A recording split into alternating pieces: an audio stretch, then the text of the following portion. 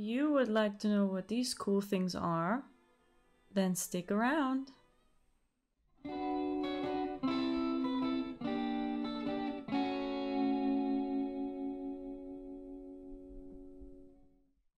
Today, I went to a thrift store close to me with my husband.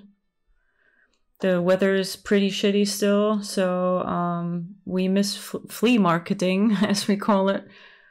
So we decided to go to this indoor flea market / thrift store together. This is all the things I got. So let's start up with this frame here.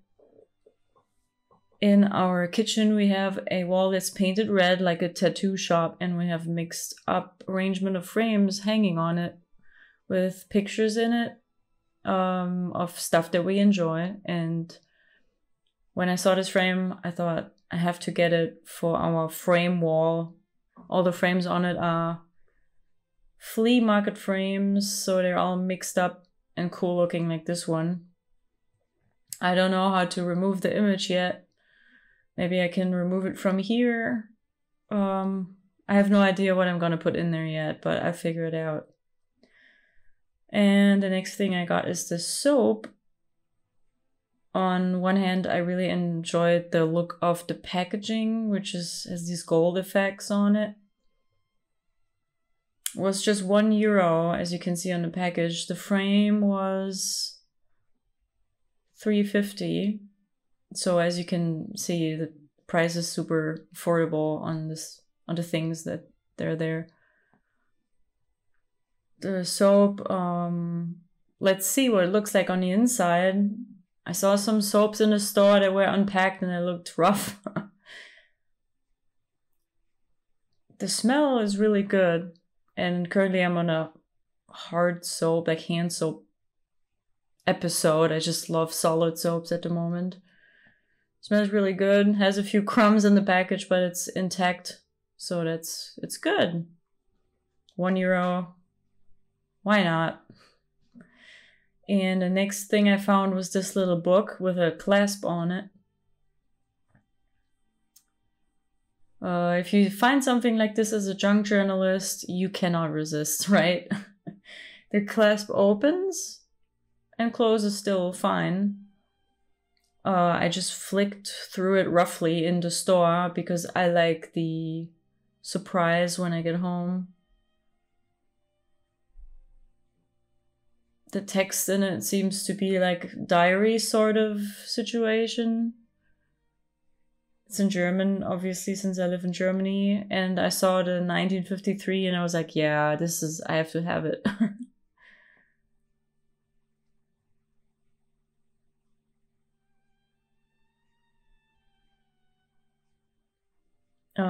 It has like tickets in it, a couple of texts that I will read in privacy of a person who seemed to like dancing. Then it had this little vintage postcard in it.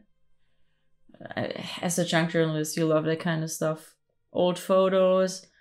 And if you get text and context with those photos, you have to have it. Seems like person was on vacation here. Photos with names around it. I'm excited to find out who these people are and read the text on my own, like off camera. I'm just gonna try and see if I can figure the text out. It's written very cursively, but it's quite readable. And here are some tickets, and I will scan them and make fake tickets out of these, like replicas of these tickets. Like, look at how colorful they are. I love stuff like that. You don't find that so often in books around here. Like, it's pretty rare that people collect memorabilia and ephemera like that. And it's just so cool. These are all dancing cards, dancing tickets. Tanz means dance in German.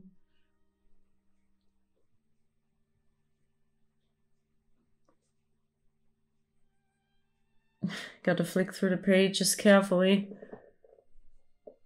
This is a Happy New Year greeting card.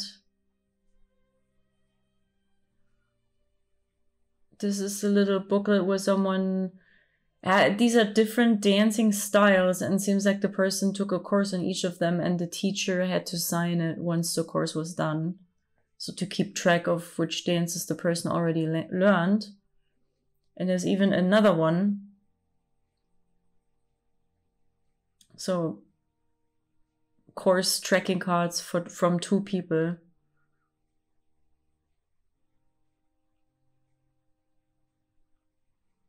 Little paper someone put in between the pages so the ink doesn't stain. I also love when there's interactive bits that you can fold open. These books are a surprise, just like the photo bundle here. When I buy stuff like that, I never look at it in detail in the store. I just buy it and then I look at it in detail at home because I just love to enjoy the surprise. It's like a little treat. You never know what you get on the next page. You never know what you get in the photo bundle.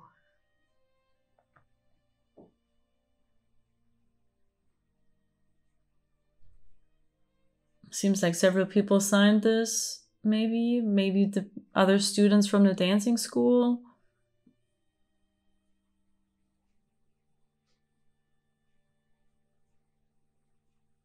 This is a motocross race ticket. Just so cool when people, document these little snippets. Here's a cigarette package. Like in the 50s, it was completely normal. Everybody smoked in Germany. Now it's kind of outdated.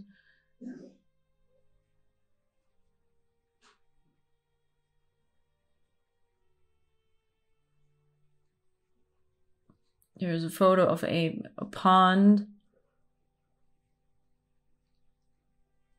The text says that the person will not forget this park in a long time because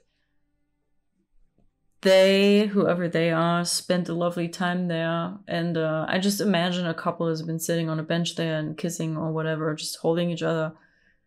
From the brief bits of text that I have around it, seems like that was about that. And it seems fair to put that in a diary, right? So...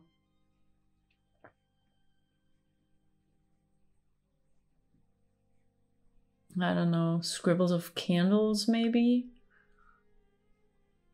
Funny little sketches. Maybe they were making fun of certain teachers. In the beginning of the book, it says that the book was for the 13th birthday of someone. So it seems like someone at the age of 13 would write or draw. There's a coin here. I'm not sure of which nationality, like maybe it's from France. I have no idea. Maybe it's just like a little coin that you would put in a specific machine. French ticket. As I said, I live close to the French border, so I often get French thrifty things, which is really cool. There's a thing that's all folded up on itself. Kind of fragile, probably just a ticket.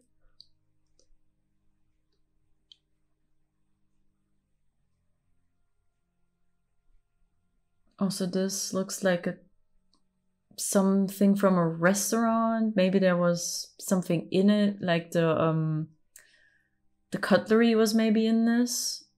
Looks like a little man is eating ice cream.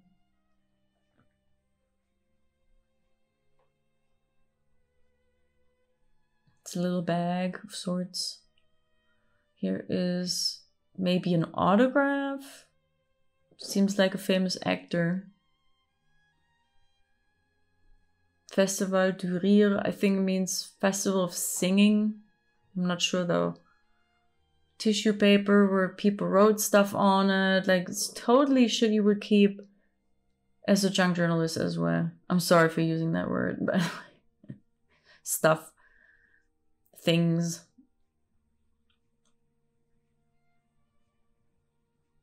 More tickets. This seems like a candy wrapper for chocolate.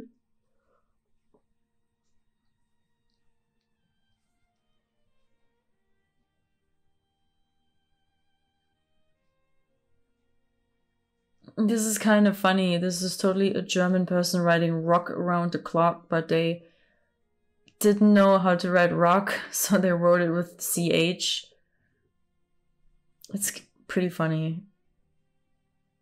But I totally love rock and roll, so it's pretty awesome that they would document that. This, I think, is a very cool idea for junk journaling in general. This is a description of a direction to go somewhere, but it's not written, it's just drawn. And I think it's totally a cool idea to do that. Instead of writing text where something is someplace, you just try to sketch it out. Super cool idea for junk journals. And that's it. A couple of empty pages, and this little album was just €3. Really, really cool. Even like the clasp still works. It's really cute. And then next up, I found this book.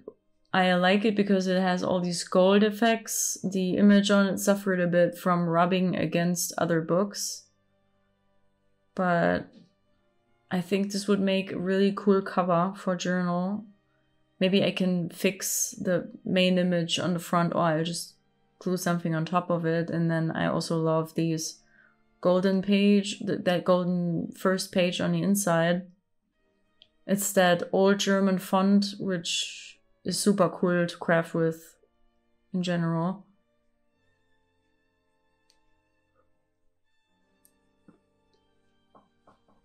You can make pockets out of it, just use the pages as junk journal pages. Super handy, and I can use the back, front, and spine for, to make another journal with it. I love it. Just the gold stuff, the gold leaves on the inside and like on the back side are just awesome. Let's get to the pictures later. Next up, we're looking at this paper bundle that I found. I just saw a stack of old papers and I just bought it. Like, I didn't look at it twice. I just wanted to, disassemble it at home, and I just need one glance to know that I can make something out of this. So just, that was €2 for this entire bundle of papers.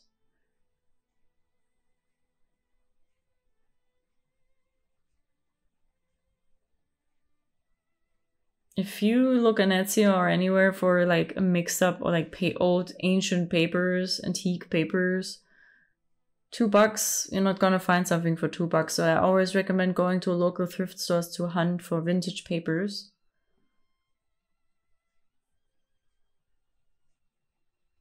These are just beautifully aged papers where you could file stuff under certain letters. You could use these papers for its intended purpose, to organize stuff under certain names or whatever, or you just use them since they are letter size, as pages in junk journal. You don't have to coffee dye because they're already aged. To compare it here, this is something white against these papers, and you can see how aged they are. I prefer actual vintage papers over coffee dyeing because it's more genuine. Just coffee dyed is nice too, but it makes the paper a little wrinkly. There's something beautiful to that too, but real vintage is awesome. These are all, now that I'm looking through them, these are all these, I don't know the specific name for those, papers with labels, with letter labels on the side.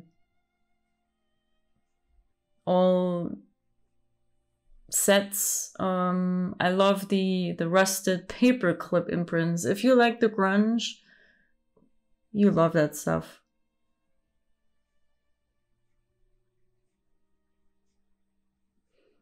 It's just several packs with these rusty paperclip imprints on them. in different aging, like different ages. They all have like a beige tint to them, but in different stages. Perfect for collages. Mix them up, there you go, you know, fill a junk journal with them. And this is just a ginormous bunch of papers for €2. You can make like 3 journals out of them or more.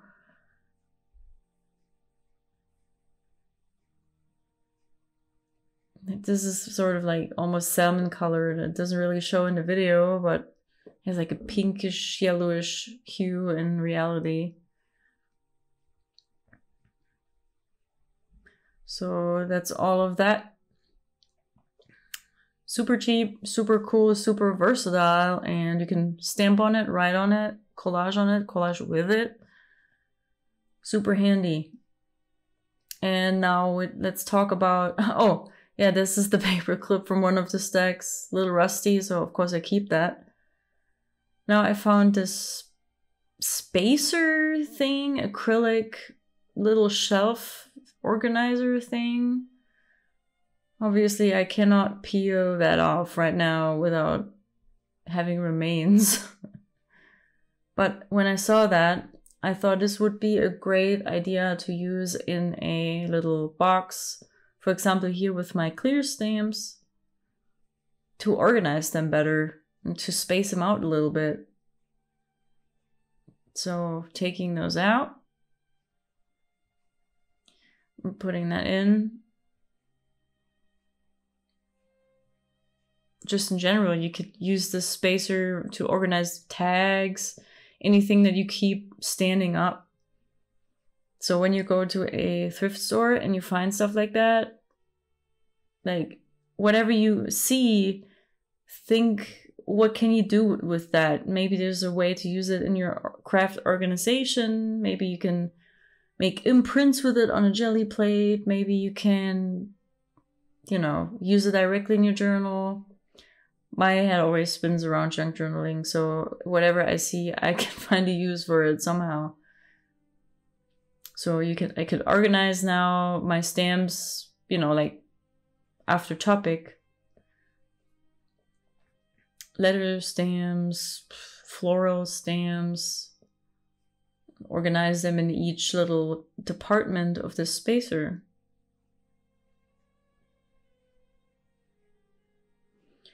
I'm just like roughly organizing them right now because I don't want to spend a while on it. This is going to take me 20 minutes off camera because I'm super particular about organizing my stuff.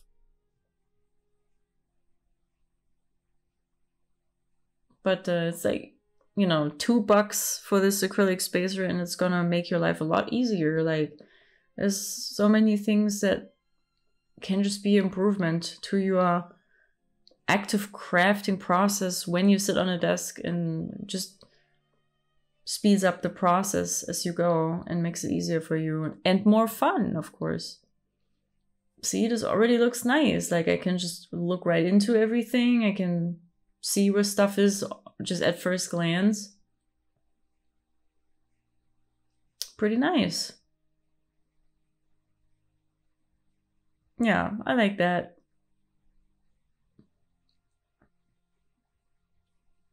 Put this one where it goes in my acrylic stamping block. I just have this little one. It's big enough for me. It's not that heavy, so this works fine for me organizing my stamps that way.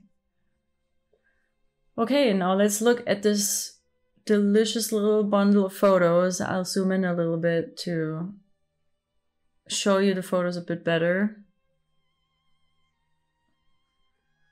Let's unwrap those. You can see a little squished and bendy, but they were only $3. I've seen bundles like this on eBay for $30. Doesn't have to be expensive when you hunt for items like that, you know? If you're lucky at a thrift store, you can find books about flowers, photos, postcards, anything people don't need anymore.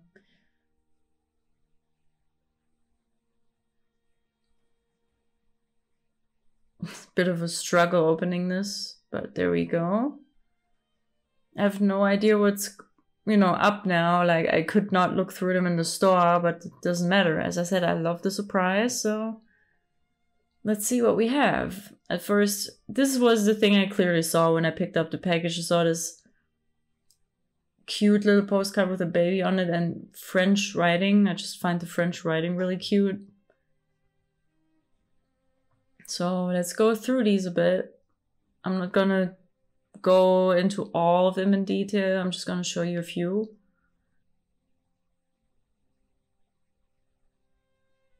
Look at this little nurse. Imagine that on a card that says get well soon or stuff like that. It's just adorable. You just have to be creative and come up with stuff. I love photos that have old cars on them. Children are always cute.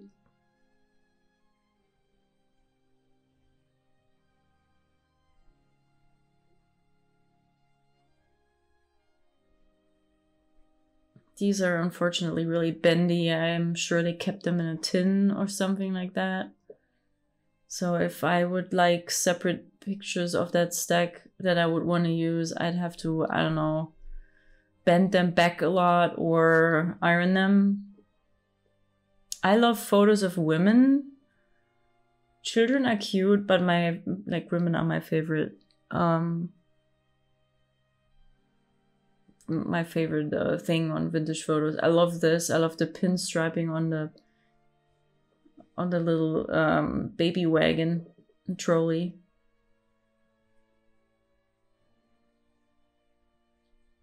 Nice design. Yeah, like some children pictures are really adorable.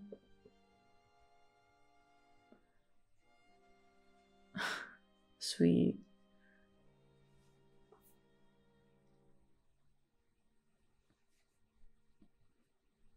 Just flicking through those for you guys. So many children photos. I mean, I get it, like you would want to preserve those memories back in the day. I don't think that I'm going to keep all of these photos. I think I'm going to resell them again because I already have a lot of black and white photos and I have to part with some. But, something like that I'm going to keep. Like, this is so cool. Beautiful wedding photo.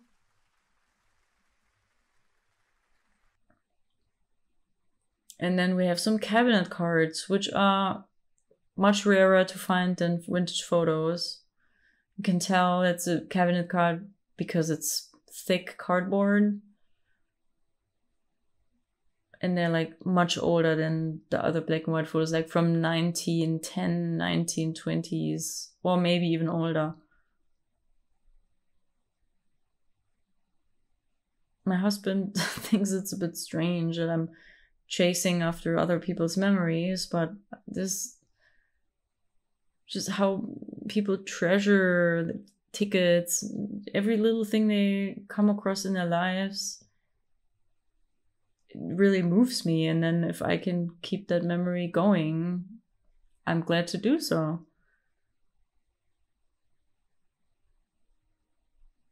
Unfortunately, no date on these, no year or anything. I love the dresses. It's very gothic, but so cool.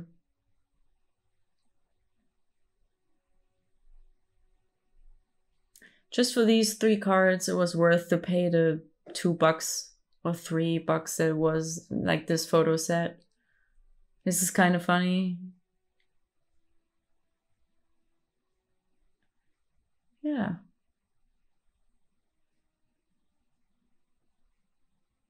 In 1950, every now and then you get a date, so that's cool. Nice picture of a woman, As I said, like, women is just really cool on photos. You get men more often, it's just a fact. But women are always so beautiful on these vintage photos. Cool couple picture. This is more modern. This from 66 has a date on it. I have a couple of these square ones with this cool vintage border. You know, you could just, if you don't like the photo, just cut out the photo and just use the border, for example, you know? Just gotta be creative. I like the little car on the right side.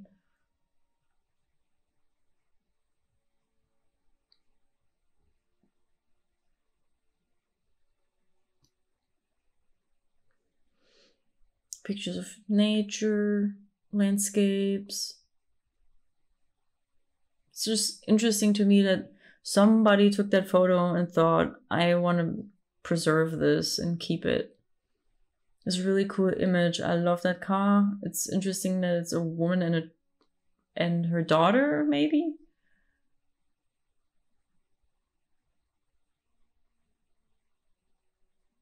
Little girl.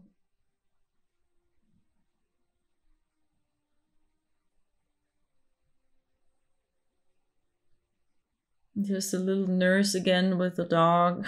I love pictures that have pets on them too. It's so cute. Big wedding image.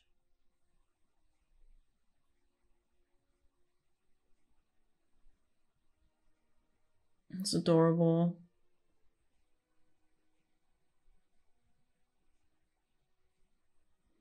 Very sweet. Couple pictures.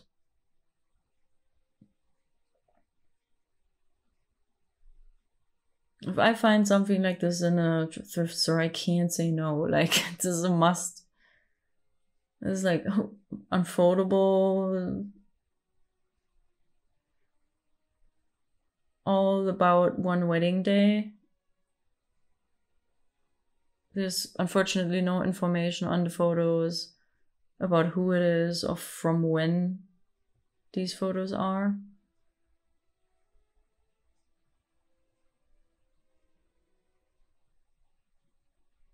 Could be the mom with her daughter on the other picture with the car. Could be the same people.